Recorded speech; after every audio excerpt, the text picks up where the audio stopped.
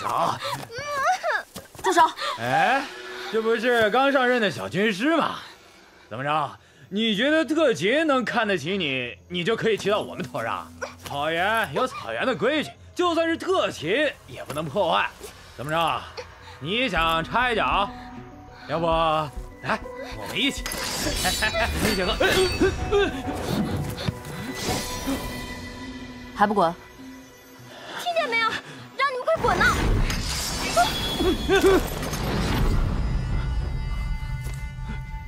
你别走啊！你就在这待着。等着。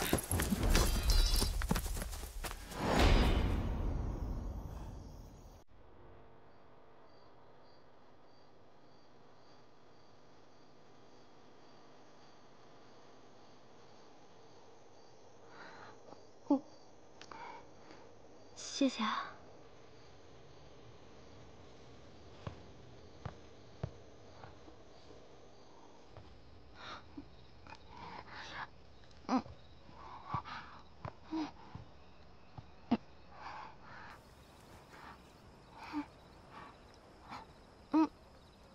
擦擦脸吧，都粘上去了。我来帮你。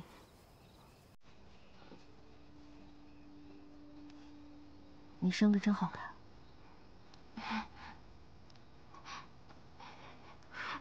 喝点。我叫李14，你叫什么名字？咪古丽。你生的跟他们不一样。你不是阿什勒部人吗？我是被送来阿什勒部的奴隶。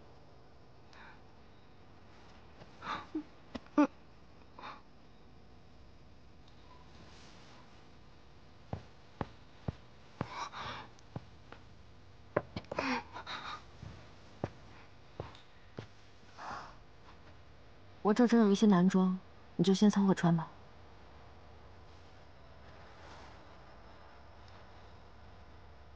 我换衣服。哦，那你先换，我出去等你。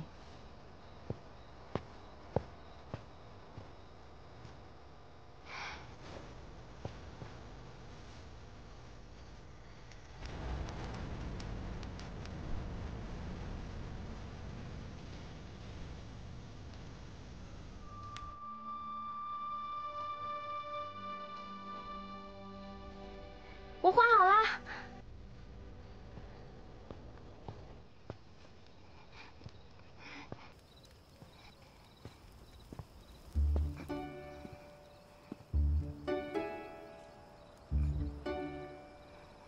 衣服里藏了什么？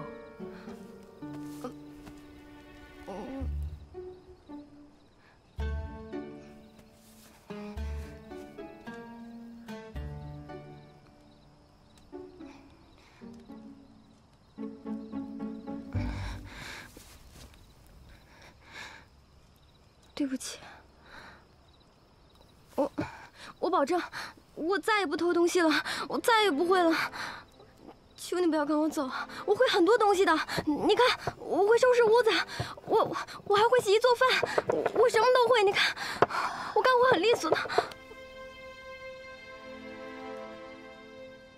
以后不用藏东西，有我吃的，就有你吃的。今晚你就睡这儿吧，那是我的床。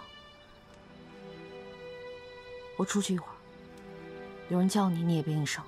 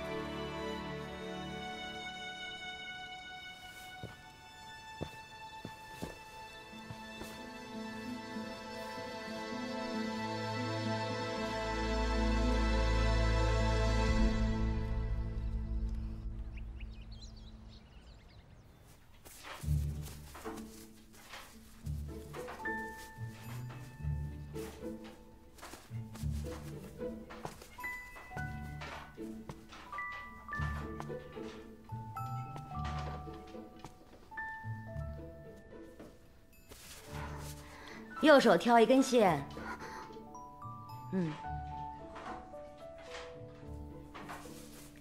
双手合十，从中间的线穿过去。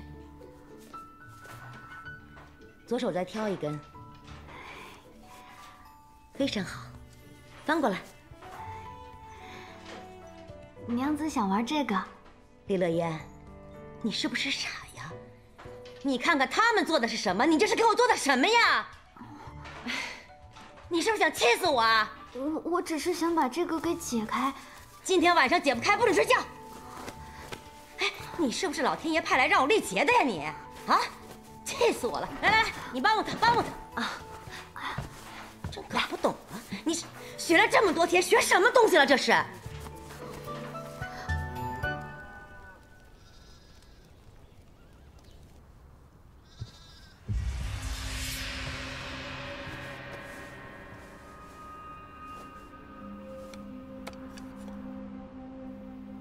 谁？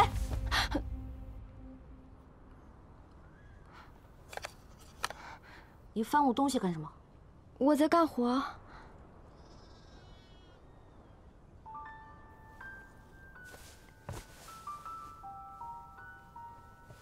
这些都是你弄的？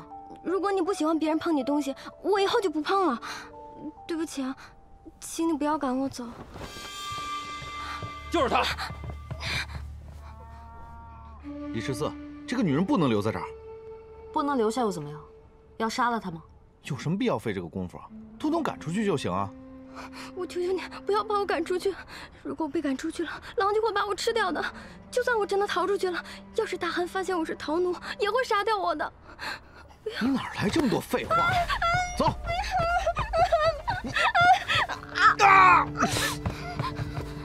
你是狗吗？上来就咬人啊！闹够了吗？孙，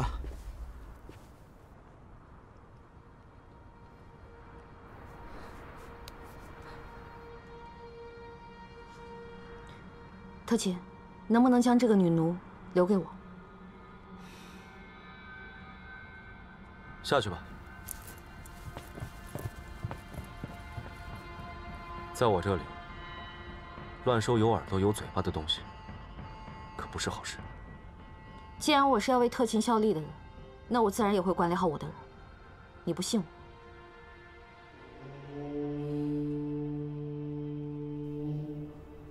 走了。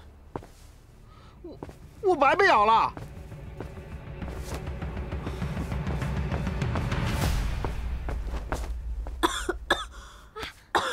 你怎么了？是不是昨天晚上着凉了？这样，我去给你拿点马奶酒。你等我一下。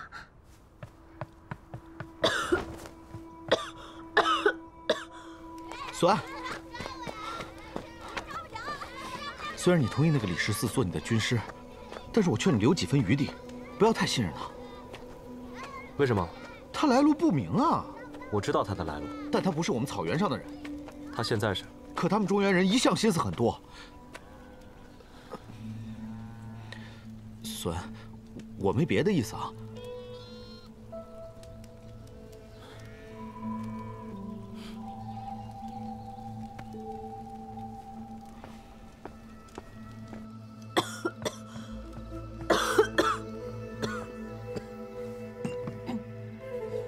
你没事吧？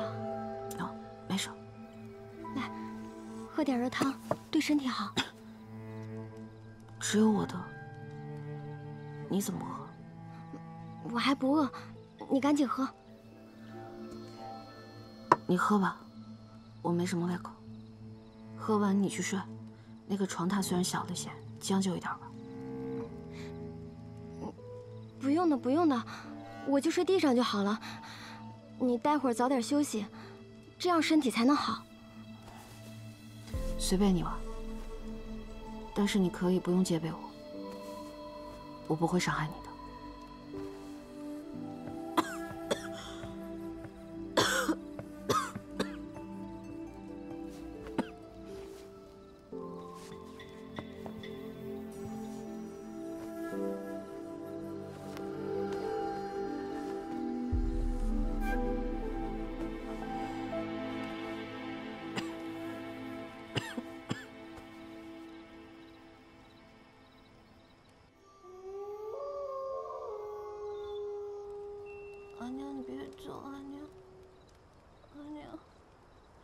娘。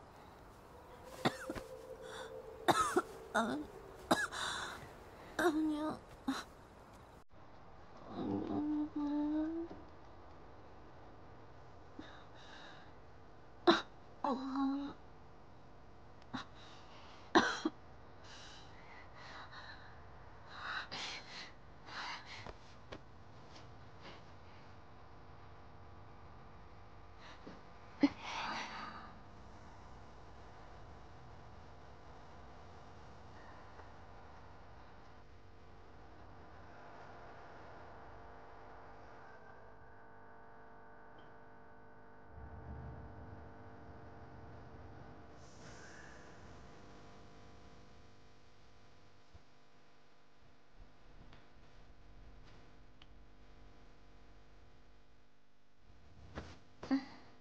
不真别的，不真？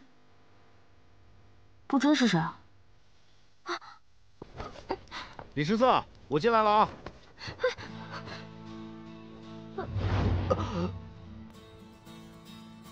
我先走了啊！你等一下，你等一下！哎，等一下！站住！站住！站住！我有事要跟你说。我还有事要告诫你呢，你以后不许在营地里乱跑，特别不许你靠近损特勤的帐篷。快干活吧！你这人怎么这样啊？你别过来啊！你还想再咬我一口啊？我警告你不要乱跑动，否则我对你不客气啊！我是真有事跟你说，我现在跟李金石住在一起，食物根本不够我们俩吃的，你必须准备点吃的给我们。找我做什么？找李军师去啊！在这儿吃着呢。来，马上。有。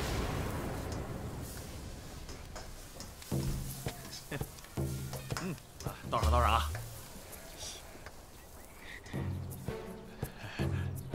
哎，你怎么跟过来了？李军师病了，他昨天已经把最后的食物都让给我了，我们需要吃的。这每个帐子里都是有配额的，你们都已经拿过了呀？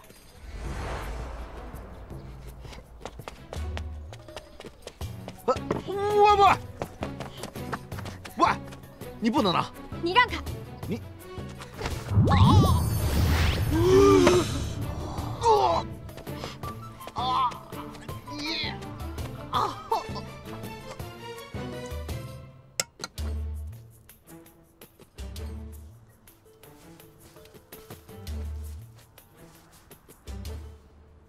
快切好了。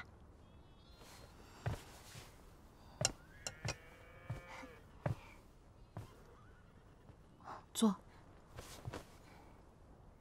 啊，对了，你们唐人是不是都喜欢用这个啊？我用树枝做了一下，希望你能喜欢。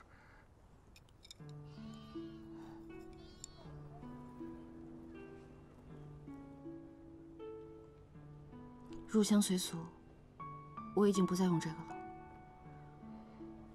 但是你的礼物很喜欢，谢谢你。礼尚往来，你有什么想要的东西吗？我，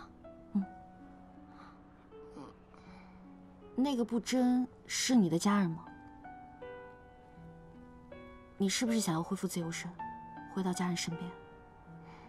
我的家族被阿什勒部侵略，死的死，散的散，我已经没有家人了。所以你能让我留在你身边，我真的很感激。原来你也是这样。也？难不成你的家人？我的家人也死了，被仇人杀掉了。不说这些不开心的了，既然我们两个能在这样的情况下相遇，那就是缘分。以后，你就把我当你的亲人吧。来，大的给你。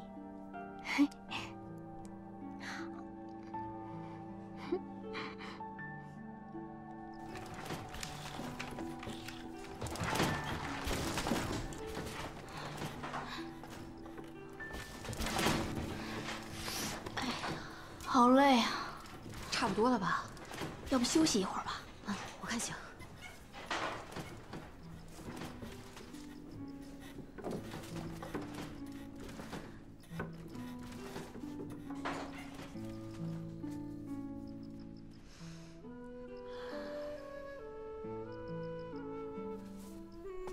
累死了，累死你了！不知道明天要交货吗？活都做完了吗？你们交不上这批货呀，都给我滚蛋！赶紧接着做。张娘子，哎呀，你别添乱！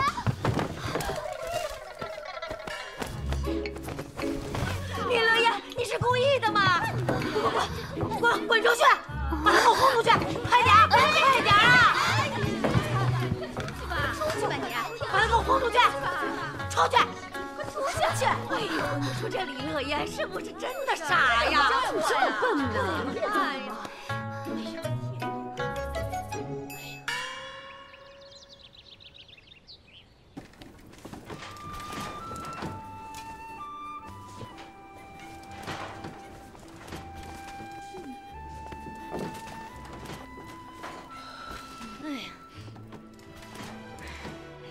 总算是能交上胡郎君的差了，大家都歇会儿吧。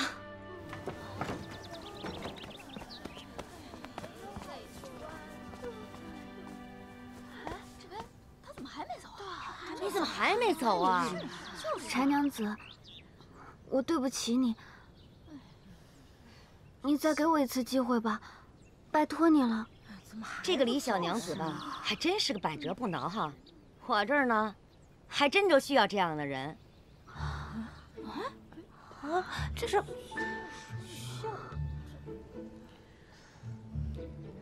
你以为行个礼我就会这么说吗？表表态就能留下吃白饭？想得挺美。我一会儿呢还得接待胡掌柜，算我求你了，你走吧。我这庙太小，你上别处祸害别人去。哎呦呦，你还想哭了？看看他们几个为了你一个人，一整宿都没睡，他们还想哭呢。是，眼泪不值钱，钱是要靠双手挣出来的。我要是你阿娘，早都一头撞死了。赶紧走吧，最好找棵歪脖树吊死得了。像你这样的人，留在世上也是吃白饭，浪费粮食。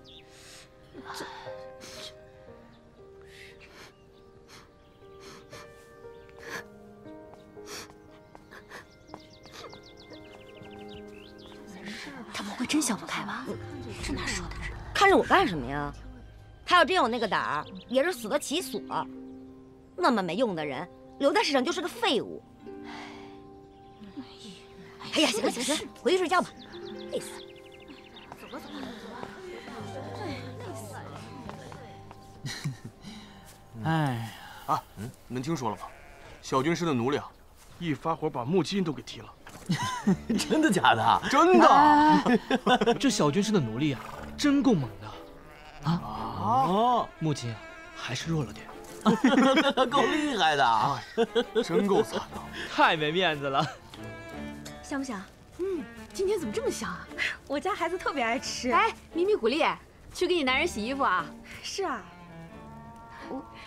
哎，对了，咪咪鼓励，你打木金的事儿啊，我们可都听说了啊。木金可是军师，他没找你麻烦吧？没有啊，他敢找我试试。哦，那就好，那就好。那你快洗吧。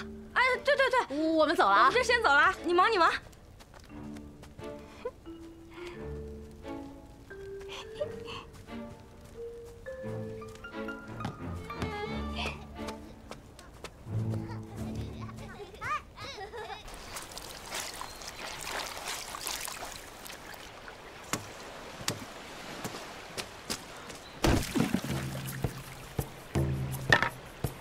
你有病吧？给我捡起来！我不捡。你跟那个李十四搞得我脸面全无，你俩倒好，还挺悠哉。那是你自己没本事。你说谁没本事？我说你没本事，就是你。你再说一遍，你说清楚谁没本事？你，痛死！哼，你个泼妇！你才泼呢！你才泼呢！你才是泼妇呢！你！我看你跟那个李十四，都不是什么好人。你说谁？说你们啊！你敢说14？哎，打不着，打不着，踢不着，哎，踢不着，哎。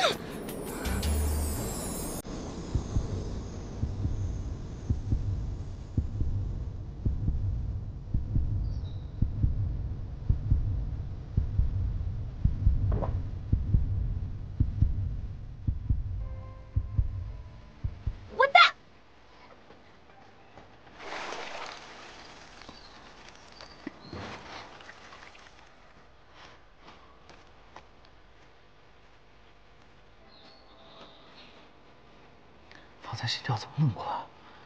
哎，母亲，你傻呀！人家是李氏四的人，想什么呢？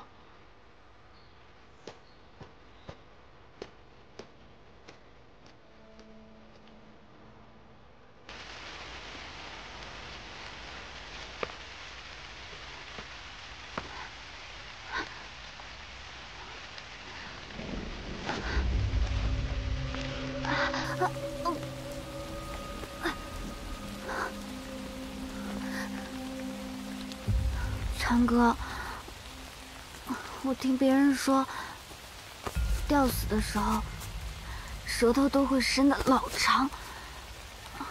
我若是入你的梦，你会不会害怕呀？废话这么多，到底死不死啊？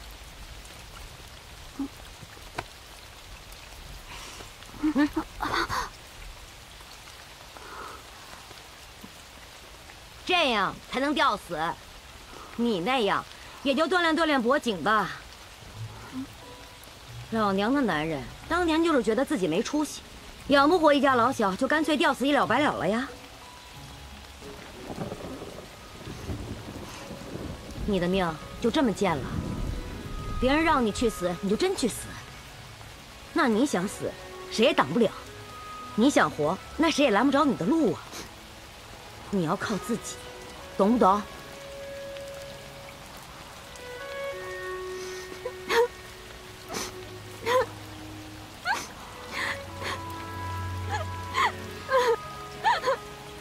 好了好了，行了啊！哎呀，行了，我呢，说话有点重，大娘给你赔个不是啊。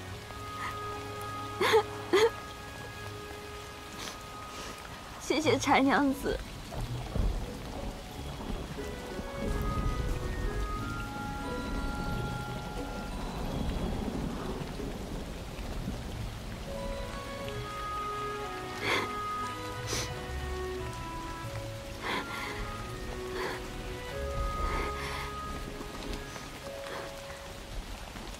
胡郎君，您看上个月的新样式。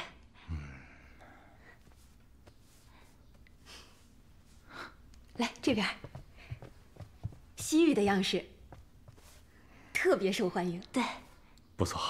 啊，您再看这边，您来看这个刺绣，这是加了金线的。您看这针脚多密呀！是啊。不错。啊，这是您这次订的货。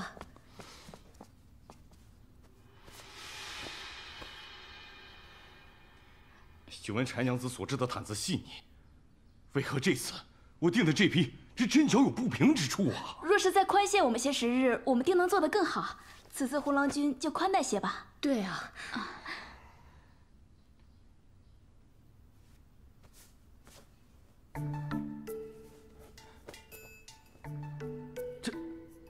这是谁的手艺啊？这个都说了让你别跟着我。哎，胡郎君，这个是他绣的，对吧，李小娘子？这个是你绣的？是我绣的。不错，真不错。喏，这个我买了。小娘子，能再多做几个，一并卖与我好吗？哎，价钱好商量，只要你肯点头，那连着这批第一啊，我一并收了。这位呀，是我们这儿的绣娘。至于那个帕子嘛，只要价钱好，要多少有多少。行，价钱你开啊。真厉害。讲了你吃个草，快多吃2个，吃啊。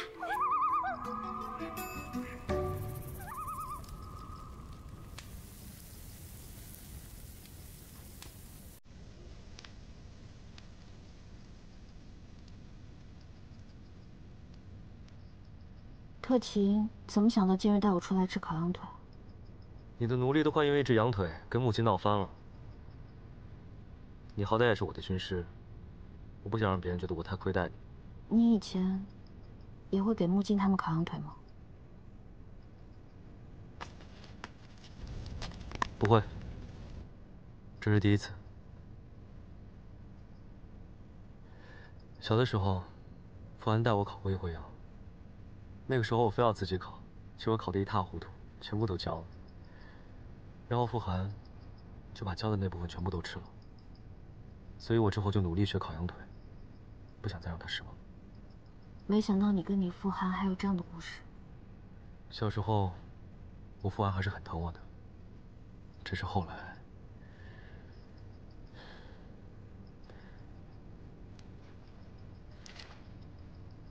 别光说我了，说说你的父亲。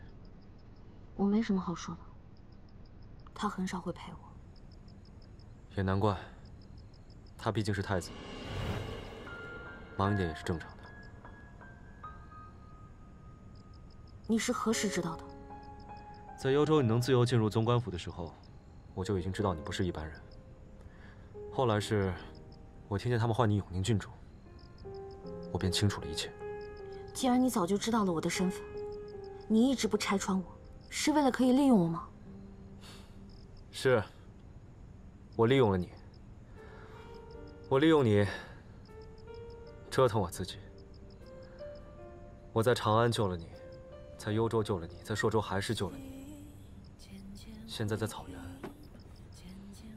我在给你一个奴隶烤羊腿吃。我真是好生利用了你啊！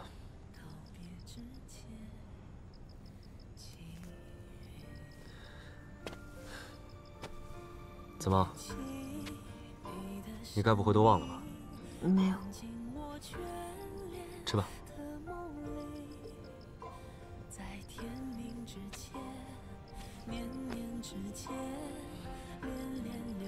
反正我在大唐已经是一个死人了，我可以无所顾忌了。以后我就不叫李14了，我叫李长歌。我喜欢长歌这个名字。长歌。 长歌，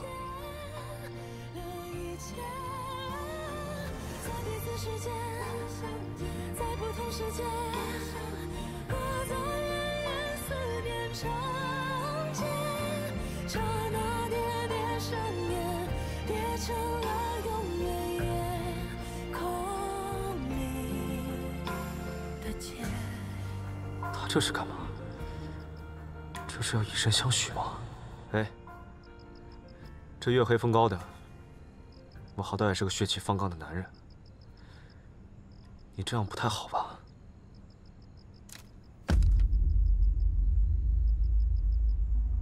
哎，你，成哥，成哥，成哥你，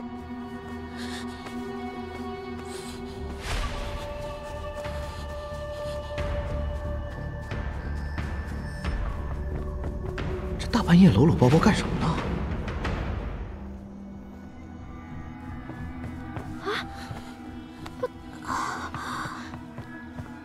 14郎，你怎么了？我也不知道怎么回事，突然一下就……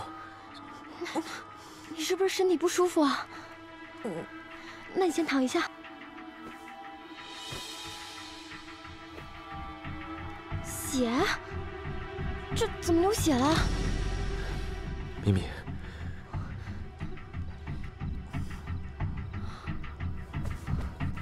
捂下肚子。 李军师怎么了？受伤了吗？没事没事，他没事，他没事。他看起来那么难受啊！他，哎，不是，他看起来那么难受，他受伤了呀。都说了他没事了，可是他明明……难道？我就说嘛，你待他跟别人不一样，你是不是早就知道她是女的了？ 你小子越来越不老实了。长歌身子弱，我们得给他送头羊补一补。长歌14郎的名字。这个14郎原来叫长歌呀。你还有多少秘密瞒着我？跟我说说呀！损！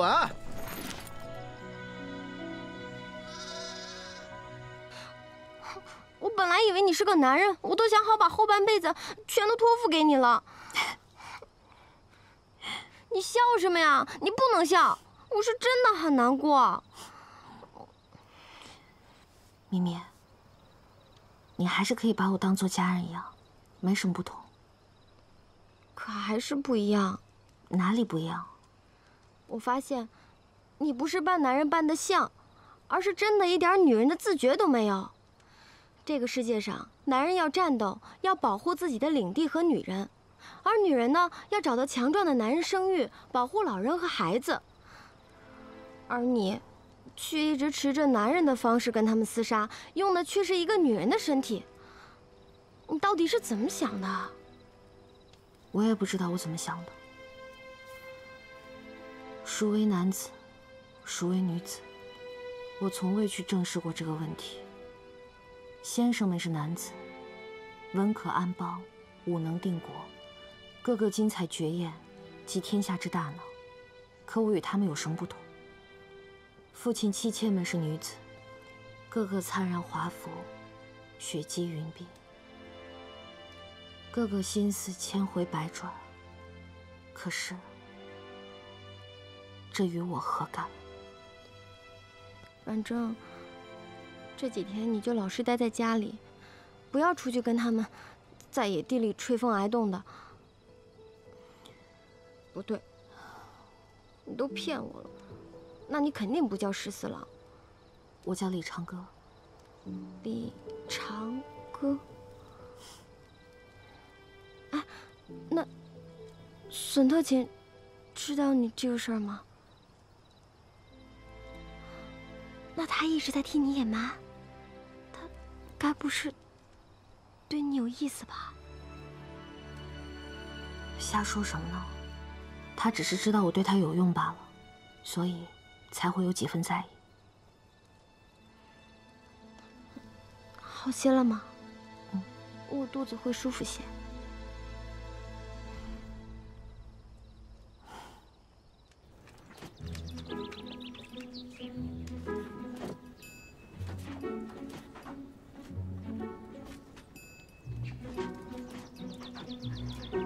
你还愣着干什么呀？还不赶紧搬？这搬羊毛可是最简单的活了。你行不行啊？我行的。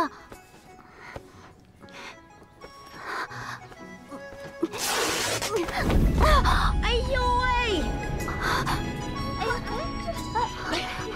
哎呦！你还愣着干什么呀？赶紧过来帮帮我呀！哎呀，这，使劲扎！呵，哎呦，毛烟儿，哎呦，你身上都是的。李毛烟儿，你说你是不是傻？让你搬个羊毛，你看弄得大家身上都是。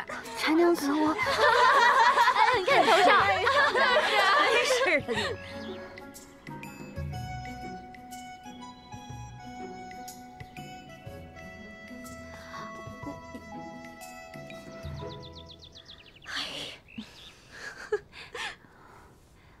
你说你，哎呦，这小傻子啥也不会，你说他怎么活下来的呀？就是，要多谢娘子们，像你们这样的贵人救了我，乐言才能活到现在。哎，第一次有人说我是贵人，那说的是你嘛？你数数你那点工钱，你可一点都不贵。怎么不贵？那我家的羊脂还进贡给州府呢。那说不准啊，还送到宫里给圣人当第一。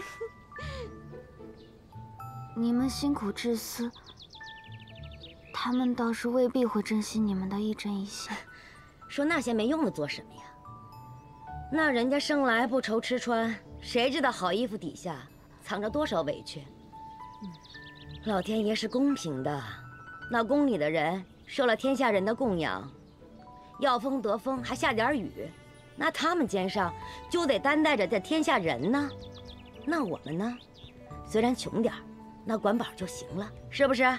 就是，咱们就管眼前3分地儿，做得好就做，做不好啊就睡觉。要是圣人王孙们做不好，他们哪能睡得着觉啊？我们呐，也就盘算那点月钱。是啊，该干嘛干嘛去啊！你别一说工钱就跑啊，柴娘子。是啊，赶紧干活了啊！工钱了，说工钱呢，你别跑。我跟你说，这工钱，哎，不涨工钱，你给买点胡麻饼也行啊。别跑啊！哎，别跑啊你！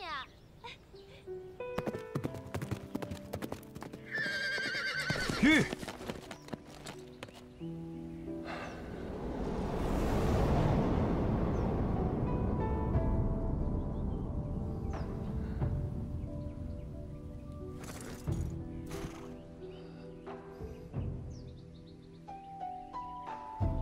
乐言，我一定要找到你。这，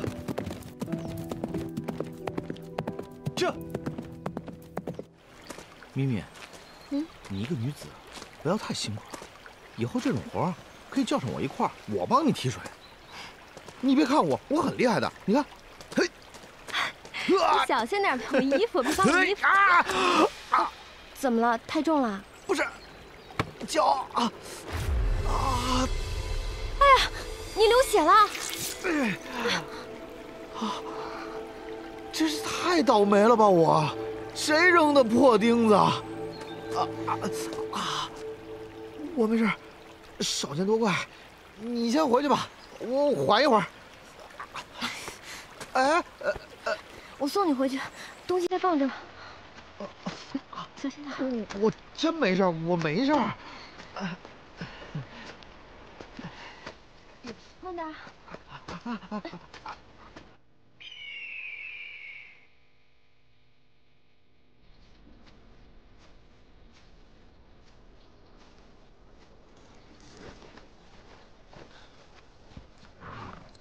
你身子刚好一些，别叫风又吹倒了。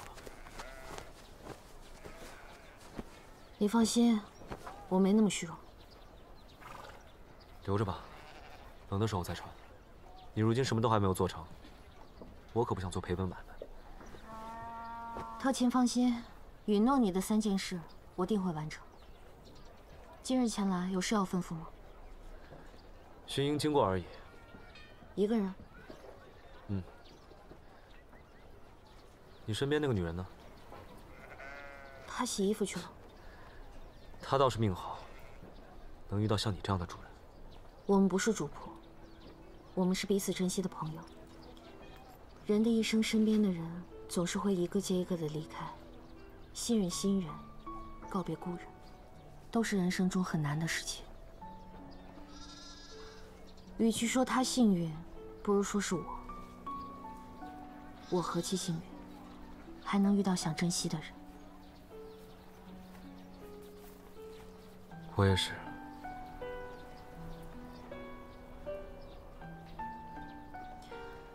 特勤，快去巡营吧，不然这日头就没了。不如随我一起吧，你还没有好好了解过这片草原。等天黑之后，我带你去个地方，就是不知道你敢不敢。有何不敢？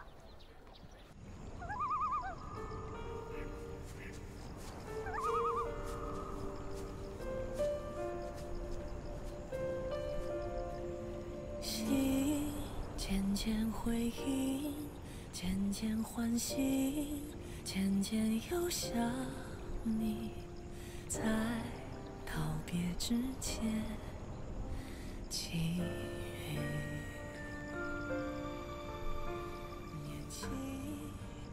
好美啊！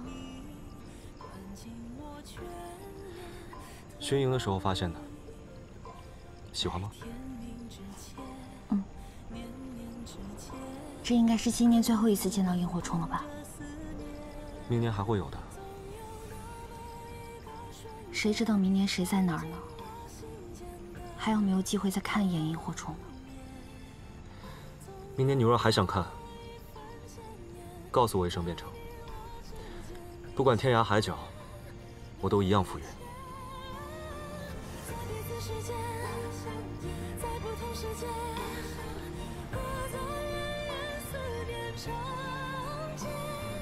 我是怕我做不到，更何况像萤火虫这么美好的东西，都是转瞬即逝的，所以又何必期待呢？